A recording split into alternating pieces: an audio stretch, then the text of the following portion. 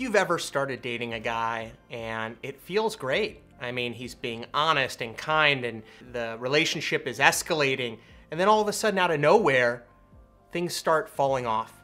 He stops being as communicative. He's not texting you as much. Maybe he's not asking you out or meeting up with you in person as much, and you're wondering, what's going on? This was going so great. Did I do something? Was he never really interested? Did he exaggerate to me about wanting commitment? Because he said he wanted commitment. Why would he lie? If you're asking yourself any of these questions, you're gonna wanna watch this video because I'm gonna go into why some of these men pull away and what you should do about it. I'm Jason Silver. I am the dating coach for ambitious women. And on this channel, Attract Great Guys, I dive deep into all of the modern day dating challenges that you might be experiencing in trying to attract a great guy. And I'll help you navigate so you can easily and quickly meet a guy who's best for you. Be sure to hit the red subscribe button and the little notification bell right next to it so you don't miss any of my upcoming trainings. Now let's jump right into it. There's a few reasons why a guy might be pulling away. Number one, he could be punishing you. Literally, you might have done something that he didn't appreciate, and his way of maintaining a power dynamic is just not to give you as much energy or attention. He's letting you know, hey, I'm a pretty big deal. And that's just game playing. Number two, he just really legitimately might not value you or the relationship. He might just be moving on, and you might not know it. Or number three, he just could be dealing with a serious situation. Maybe there's a values misalignment. Maybe you said or did something, or he said or did something that is emotionally taxing or weighing on him in some way, and he doesn't have the emotional strength to deal with it. He could be a coward and just, pulling away because he doesn't want to deal with it. Now, there's other reasons as well, but the problem is you'll never really know which one it is because he's not going to admit it. So it's best for you not to sit there and ruminate or try to go on a fact-finding mission to figure out why he's pulling away. Because you may never know, and spending time trying to figure it all out is most likely going to end up making you feel like crap and not being helpful to your self-esteem or the relationship itself. So the first tip here is that I implore you not to worry about the reasons why. You're gonna have to let it go. Because like I said, even if you ask him, even if you bring it up with him, he could lie to you about it. If he doesn't have the emotional fortitude to address the situation straight on, then he's certainly not going to tell you the truth when you confront him with it. Or if he doesn't value the relationship, there's no incentive for him to be honest with you. And even if he really, really cares about you and about the relationship, he might not, again, have the emotional fortitude or willingness to really talk about it. He might not know how to address it. So there's just no good reason to search for the cause. So what do you do?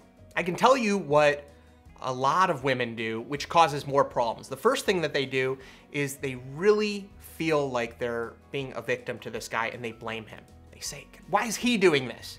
Why is he pulling away? I was doing this, I was doing this, I was doing this, and then he just decided to pull away. And they point a finger at him. Now this does a couple of things that are unhelpful. Number one, it just turns you, in terms of the relationship dynamic, into a blamer and into a victim. And again, this doesn't ultimately help the relationship. Another path that you could take is trying to save the relationship, trying to create a conversation and get it to be good again. And that's just really trying to rescue him, trying to save him from being a jerk. And none of these things really help you. You're taking guys that might not be so great and you're almost like pulling them up the relationship hill with you. It's just not helpful. So what do? Well, I think there's really only two choices here. If a guy starts pulling away and stops showing interest in you, I encourage you to move on and focus on men who will show interest in you.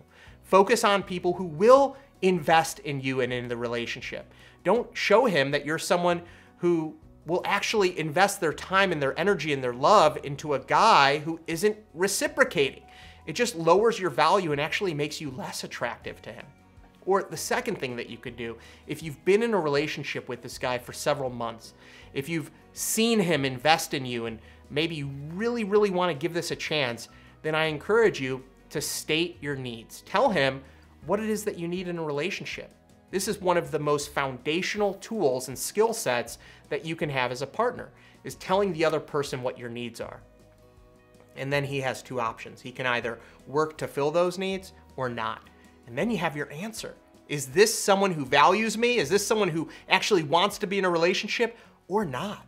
When a guy pulls away, this is really what separates great relationships from horrible relationships.